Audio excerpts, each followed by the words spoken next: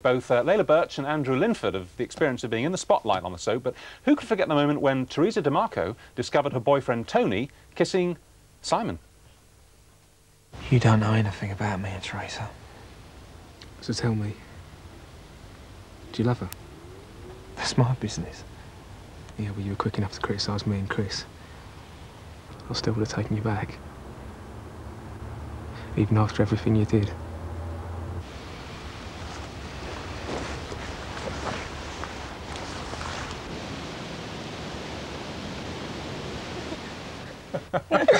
Hey, what about that? How long ago was that? That was a couple of years now, wasn't it?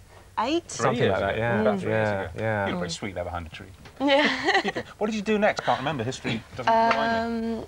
Did you freak? No, I mean, in that scene. Yeah, I think, no, because that was a duffer, wasn't it? It was. That was a great big cliffhanger at the end of that particular episode. Oh, right. And I think the, you know, it all hit the fan, as it always does in something like EastEnders, and I think we hated each other for quite a long time after that, didn't we? Yeah. And understandably so. You absolutely would, yeah.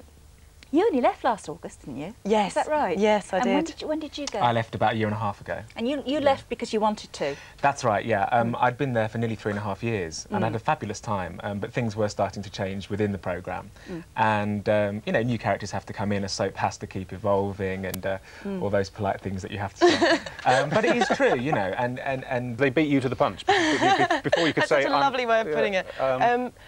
No, I think what it was, you know, is that a new executive producer comes in and obviously they want to put their mark on the programme, you know, artistically and everything, which is understandable. Sure. And I had been there 2.5 years, and as Andrew was saying, you know, we had some really good storylines, some of which we had together. Yeah. You know, and being involved in the Matthew Rose thing and everything. And I think being in a show 2.5 years is a long time for an actor, so I'm kind of glad that the decision was made for me because it's really nice to go on to other things. Well, let's see a scene in which you say rather more than you did in that one. We see rather more. When you are actually with Matthew Rose. Here we go.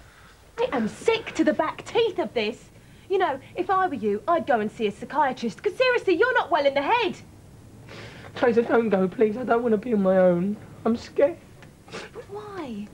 You keep saying all these things, but you don't say why. Because I can't cope with it anymore. Help me, please. Oh, poor old Matthew. I know. Good job. Well, Yeah, he's he's left now so as well, good, Joe. isn't he? Yeah. Such a lovely chap. Yeah. But you see, I think you know, you say that we've all kind of left now because soaps do go in phases, don't they? And sort of groups of characters seem to stitch together and then they all move on. And that was our era, really, I think. And you know, and when you come to the end of it, you sort of say, well, now's the time to move on. You know. And by the time I left, there wasn't actually anybody of my age group left. Really? There really wasn't. There really wasn't. I think it was just Robbie. Yeah. And that was all. They were either younger, like my little sister's age, or older. How old are married. you? Is that rude to ask an actress how old she is? I'm 22. 22. Oh, that's very I guess it's rude in about 10 years. Yeah, I won't ask you that. Or they just lie, like Leila did just then. So you're acting together now again, which Yes. we'll talk about in a second. I love Agatha Christie. It's an Agatha Christie play, isn't it? It is, yeah. So much. Yeah. But do you have any inside knowledge? I know you're going to say no, because even if you knew that you wouldn't tell us, as to who shot... Oh, you mean this? You shot Phil. Couldn't help noticing... No, we kept getting asked in interviews. And I went shopping the other day with my friend in Liverpool, and I just saw it and we burst out laughing and I had to buy it. Yeah.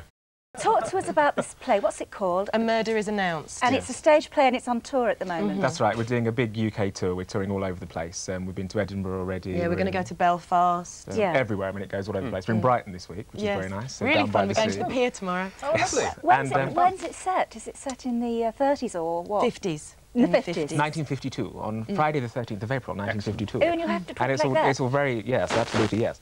And it's very nice because people get to see us doing something which ain't EastEnders. Yeah. You know, Absolutely, yeah. Which is great. Completely. In fact, we're brother and sister in it, aren't we? And very upper crust. Yes, very upper And who's slain? Who's first? Oh, you see, you can't be in a whodanit. No. You can say who's killed, can't you?